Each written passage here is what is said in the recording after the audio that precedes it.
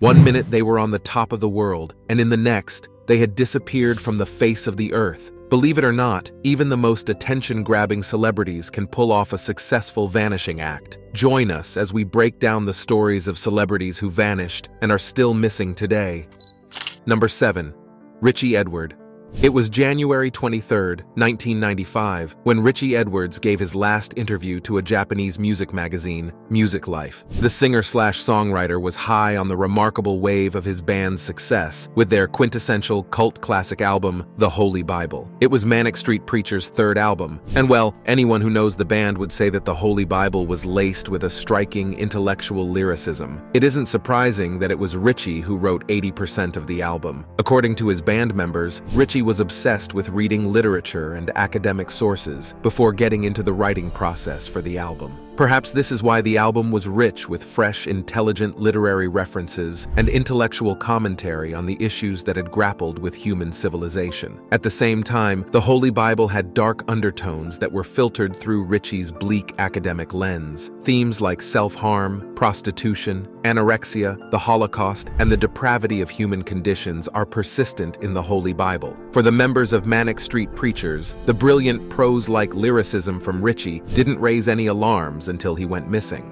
Prior to the tragic incident, they had assumed that Edwards' indulgence in dark content was more of a journalistic pursuit than a cry for help. The singer and his cousin-slash-bandmate, James Dean Bradfield, were supposed to fly to America for their promotional tour of the Holy Bible on February 1, 1995. But Richie was missing from his hotel room in London. More than 2 weeks later, his car was found in the Severn View service station after it was reported as an abandoned vehicle. The police found the car's battery to be dead, suggesting someone had lived inside it for hours. Upon investigation, the police found the pictures of Richie's family inside the car that he had taken himself. Since the car was found very close to the Severn Bridge, a known suicide spot, it is speculated that Richie had jumped off the bridge. However, the police were unable to find a dead body. The other theory about Edwards' disappearance suggests that he simply faked his death to find refuge in the world of music. In the weeks leading to his disappearance, the singer had withdrawn £200 from his bank account to supposedly buy a desk from Cardiff. However, there was no track record of a desk ever being ordered or delivered to Richie's place. But that wasn't the most bizarre part about Richie's disappearance. Before the events of February 1st, the singer had given his close friend the infamous novel with cocaine with the recommendation to closely read the introduction of the book. In that particular portion of the book, the author details his experience of spending time in an asylum to fix mental anguish before disappearing forever. The police took the book as an indication that Richie was planning his disappearance for months. After all, before the Vanishing Act, he had put his favorite books and valuables in a box and had them delivered to his on and off girlfriend, Jo. 7 days after his disappearance, a taxi driver allegedly picked up Richie from the King's Hotel and drove him around the area, including Blackwood, which was the singer's hometown.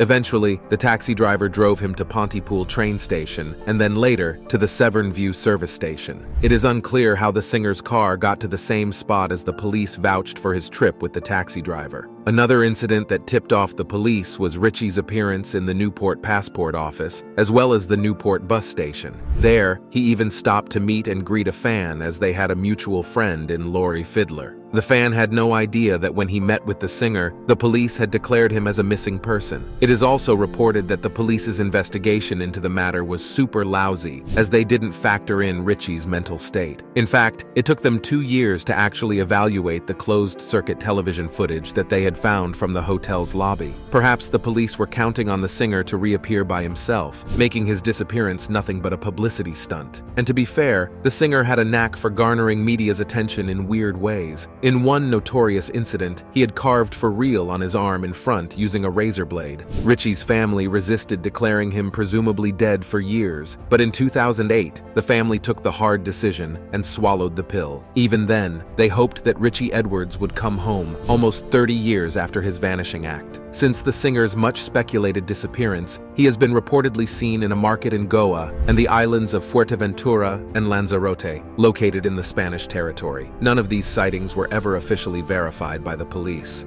Number 6. Connie Converse.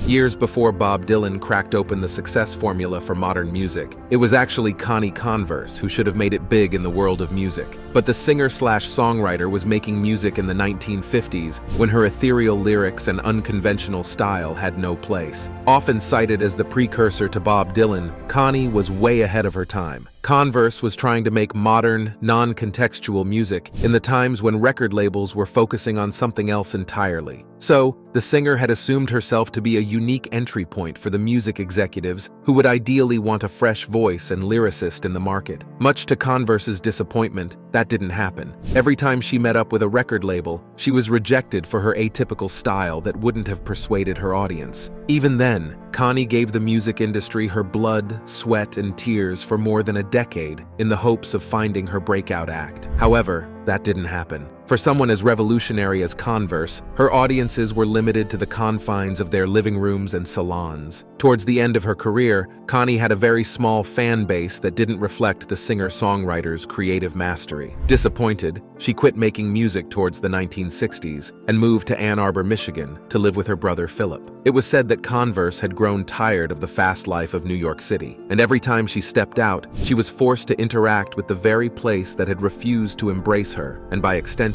her music. Not to mention, it was around the same time when Bob Dylan had moved to Greenwich Village and had acquired a quick mainstream success for the same singer-songwriter formula that Connie had put forward. In Ann Arbor, the singer began to work as a writer and managing editor for the Journal of Conflict Resolution. At the same time, she became a staunch activist against racism and capitalism. Connie had found a new life for herself, but she never really got over her failed musical career. To make matters worse, her beloved journal was auctioned off to Yale, and Converse was left without a job. That event marked Connie's dissatisfaction with her life and a hard-hitting depression that eventually led to her disappearance. By 1973, Converse had grown profoundly restless about the prospect of her future. Her friends even gathered money to fund her 6-month leisure trip to England, hoping that a change in scenery would uplift her spirits. Yet their friend barely got better. Back home, her mother insisted she accompany the family on their annual trip to Alaska. But once again, the trip had gone so horribly wrong for the former singer that she began to conjure her vanishing act right there and then.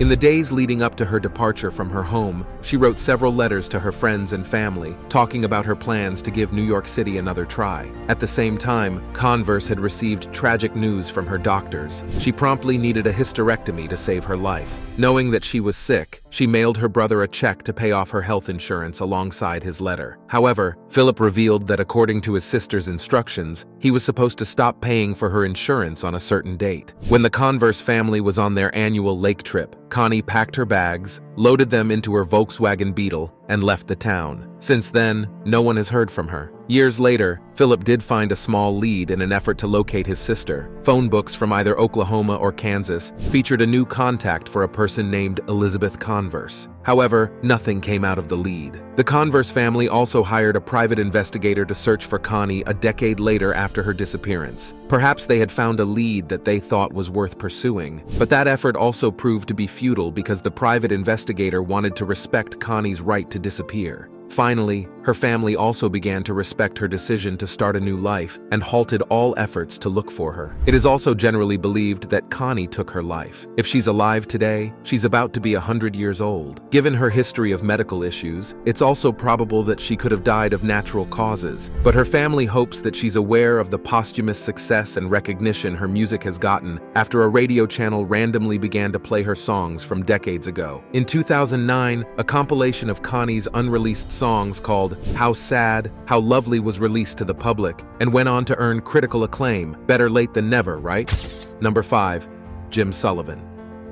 In 1975, Jim Sullivan was en route to Nashville when he was forced to check into a motel in Santa Rosa. His journey was so long and tiring that Sullivan's car was swerving and he was clearly fumbling behind the wheel. The cops stopped him for his erratic driving and took him to the station to question him. Deemed sober, he was let go, but the police ordered him to get some sleep in a motel nearby. So he decided to make a pit stop to gather his spirits. It wasn't surprising that he was shortly seen buying himself a bottle of vodka, and then he was never seen again. Rumor has it that he was abducted by the aliens. Jim Sullivan was never able to make it big in the world of music. His most notable piece of work was his debut album, UFO. which only garnered marginal success at the time of its release in 1969. So much so that it went out of print very quickly. Yet little did the artist know that his album would make a massive comeback and will become one of the most sought-after rarities in the vinyl collecting culture. Thematically, the album is unconventional, mystical, and even downright weird. Perhaps this is why Jim found it extremely hard to find mainstream success. He was ahead of his times in making music that didn't adhere to the conventionalities of romance or sadness. In his album, UFO, he talked about abandoned highways, aliens making their cryptic visits, a ghost town in Arizona, and a man who had embodied death so closely that it was understandable for him to die. Yeah, no one was buying the album. Sullivan himself posed a certain mystic and laid-back persona that was out of character for musicians of his time. Even though Jim's music has found critical acknowledgement today, it has simultaneously added peculiarities to his vanishing act too. 6 years after making the UFO, then 35-year Sullivan vanished from the face of Earth in Santa Rosa. When his car was finally recovered, he had left the 3 things he held dear and important to him in the front seat: his identity card, his beloved 12-string Guild guitar, and box 2 containing 2 of his albums, UFO and the 1972 long play, Jim Sullivan. The singer's car was found at a ranch 26 miles away from the motel, but the Giannetti family who owned the ranch didn't see Jim coming in or leaving his car. What really made the Sullivan family extremely suspicious was the fact that Giannetti left the town soon after the singer's disappearance. There was no apparent reason behind the move, but the family sold off their ranch and moved to Hawaii to start a new life. Shortly afterward, the sheriff involved in the investigation decided to retire too. The reason behind his decision remains unknown. Now, the retirement could have been a massive coincidence, but Giannetti's leaving the town in a hurry made little sense. After all, one of the family members was the last person to have a chat with Sullivan without realizing that the cowboy-looking stranger had abandoned his car at the ranch. Involved in a crime that took Jim's life? Well, no one knows. Not to mention, the police didn't make much of Jim's erratic driving when he was first stopped at Santa Rosa. Since he was completely sober, it was bizarre that he was being reckless behind the wheel. Now, it is speculated that he was having a mental episode of some sort, which ultimately caused him to take his own life. Prior to his disappearance, Jim had an idle conversation with his former manager about how they would pull off their vanishing act. Shockingly, the singer had talked about simply walking into the desert and never looking back if he truly wanted to disappear from the face of the earth. The fact that he was not too far away from the desert on an unfortunate night added fuel to this working theory. Disappointed by the efforts made by the police, Sullivan's 2 brothers made it to the police to carry out their investigation, but couldn't find any reasonable leads. So far, the working theory about Sullivan's disappearance is all about the mystic singer's fascination with aliens, who allegedly kidnapped him too. Number 4. Rico Harris. Rico Harris was a talented hooper since his high school years and was considered to be a strong college prospect, but a series of unfortunate events led to his tragic career demise. Harris began his basketball college career at Arizona State University, but couldn't hold his ground. He soon ran into trouble with the law as he was arrested for unlawful imprisonment. There's not much known about the arrest that resulted in no charge. According to the Grunge, Rico soon returned to a school much closer to his home where he led the Los Angeles City college team to its first state championship before transferring again to Cal State Northridge. While he didn't have a National Basketball Association shout soon, he was playing for the popular Harlem Globetrotters. However, he was forced to leave Globetrotters within a month after an assault left him with life-threatening head injuries. In 2000, Rico returned home and resorted to drugs and alcohol. It took him several years to put his life on track. By 2014, he got a job, found sobriety, and moved to Seattle with his girlfriend Jennifer Song, who was also the last person to hear from the former hooper. According to Song, one day Rico turbulently decided to visit Los Angeles to sort out some family issues. After making an 18-hour drive, he got to the city, met his family, and had dinner with them. But for some reason, he decided to leave for Seattle on the very same day. 7 hours into the tiring journey, he stopped at a gas station and also called his girlfriend to give her updates about his trip. On the phone, he told Song that he had been up for 36 hours. His girlfriend had advised him to take some rest before continuing to drive, but he ignored her requests. A few hours later, he left Song a cryptic voicemail saying that he was heading for the mountains, and then he vanished. When Rico didn't reach home and his phone was out of reach, his family and girlfriend approached the police, who were very prompt in their investigation. Harris's car was found in the parking lot of a park in Northern California's Yolo County. The car's location was extremely suspicious because Yolo County was miles away from the direct route that goes to Seattle from Los Angeles. The car had been clearly ransacked, was out of gas, and the battery was dead. It seemed like someone drove the car to the maximum distance before it ran out of gas. Shockingly, Rico's phone was pinged 70 miles away from the car's location. Soon enough, police received a tip about a backpack and a cell phone that presumably belonged to the missing Hooper. The acquired phone revealed something bizarre about the incident. It seemed like Rico had recorded himself trashing his car. It was still unclear how the car had gotten to Yolo County in the first place. A lot of people had seen Harris in the vicinity where he went missing, but none of the leads were strong enough to pinpoint where the Hooper must have been. Even today, Rico's family and his girlfriend are striving to keep his missing persons case alive. Number 3. Scott Smith. Formed in 1979, the Canadian rock band wouldn't become one of the biggest acts in the genre. Sure, their hit singles such as Turn Me Loose and Working for the Weekend are still heard on radio stations across Canada and America. Yet Loverboy would earn notoriety for something else entirely: the disappearance of their long-term bassist, Scott Smith. As the story goes, the band was taking a weekend to relax after doing a charity concert for juvenile diabetic patients in 2000. The performance was a hit, and Smith, who was an avid sailor, wanted to test the waters again with his friend and former bandmate, Bill Eilis. Since the bassist already had a plan to spend the winters with his girlfriend, Yvonne Mayotte, in Los Angeles, the trio decided to sail to their destination. It was Scott who was steering the 37-foot sailboat. No one batted an eye because it was customary for him to do so. The journey was proving itself to be extremely difficult, though. The winds were turbulent, the waves were sky-high, and the atmosphere was pretty foggy. It was becoming increasingly difficult for Scott to sail the boat, but he carried on, and in one unfortunate minute, he was gone. Both Bill and Yvonne were down the deck when a 25-foot wave knocked over the boat from its side. The wave was so powerful that the steering wheel was completely detached from the boat. Even though the Coast Guards arrived within 10 minutes of the incident, there was no trace of Scott. Both Bill and Yvonne were struggling too, but they still made an attempt to look for Scott to no avail. The rescue efforts continued for more than a day. In the meantime, Bill, joined by Scott's friends and family, also started a private struggle to look for the missing bassist. Yet the efforts proved futile. Eventually, they had to accept the inevitable. Scott was gone forever. The band's manager ultimately informed the world about the tragic demise of the bassist in the following words: "We have to confirm what we already believe in our hearts, which we don't want to believe. We're looking for anything we can hang our hearts on." For Yvonne and Bill, the accident was even more traumatic. They couldn't believe that Scott had disappeared in the vastness of the sea in a mere second. Number 2. Jim Thompson.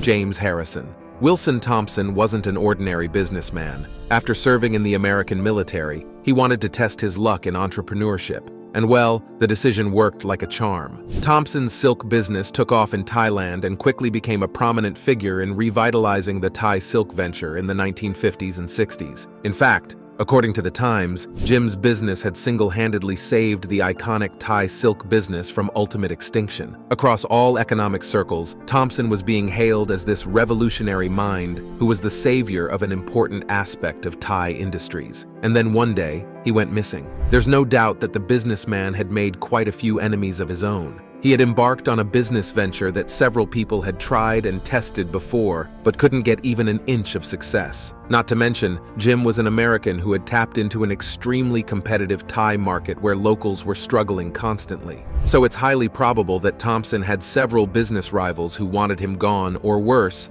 dead. But the bizarreness of the businessman's disappearance doesn't do much to prove this theory whatsoever. If anything, it seems like Thompson himself walked into the abyss of nothingness and didn't look back. After all, he didn't go missing from Thailand. If there's some bad faith and evil involved in the vanishing of Jim Thompson, it was initiated in Malaysia. In 1967, Jim traveled to Malaysia for a short trip with his friends. Since he had a bungalow there, he invited his friends to stay in the Moonlight Mansion, which was well furnished. Yet back in his leisure town, Thompson began to act strangely. While the group had an itinerary, their companion would take small breaks to take a walk into the wilderness. He wouldn't go for long, but he was frequently stepping away from the group for periods as short as 20 minutes. On one faithful Sunday, Thompson and his friends attended the All Souls Church for its Easter service. After spending an hour in the church, the group returned to Moonlight where they had lunch. Everything seemed fine and typical, but once again Jim insisted on having an afternoon stroll.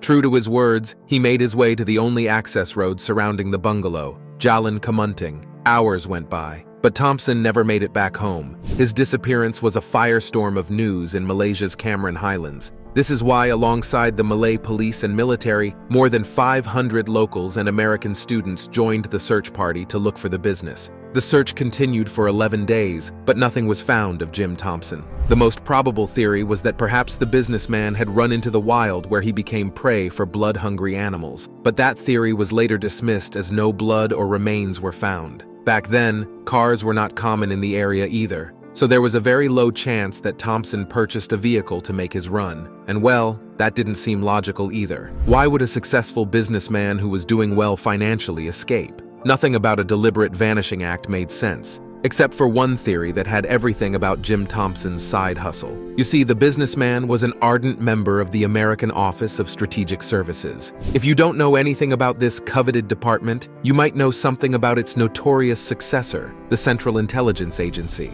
Yep, Thompson was secretly working for the American government. It is unclear what exactly was his role and if his business venture was a mere cover. However, it is speculated that he had grown sympathetic toward the American communists who were fighting against their country's decision to fight a brutal war in Vietnam. However, since the American government lent resources to search for Thompson, the theory of him being a traitor is weak. Sources close to the businessman also believe that he perhaps went for a secret operation in Vietnam and then went into a strict program similar to witness protection. Number 1. Barbara Newhall Follett.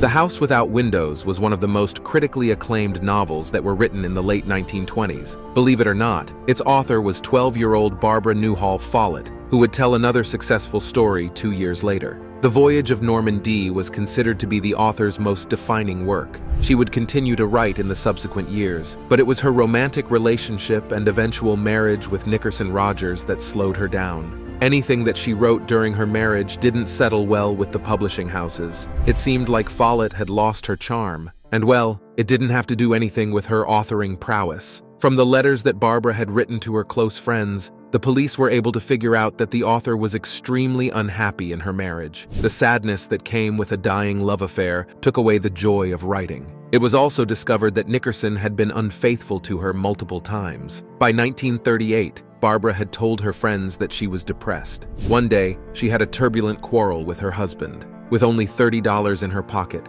she stepped out of her house and was never to be seen again. It could have been another mysterious case of a person gone missing, but it took Nickerson more than 2 weeks to inform the police that his wife hadn't returned home. He had simply assumed that Barbara was crashing with a friend and that she would come back eventually. The author's family didn't believe Nickerson's motivations, who is largely believed to be the perpetrator behind his wife's disappearance. After all, Rogers didn't show considerable effort to look for his wife. He published the missing person bulletin 4 months later, and only used Barbara's married last name when she was known by her maiden name. Tragically, Barbara was declared dead, and her body was never recovered. Thanks for watching, and we will see you in the next video.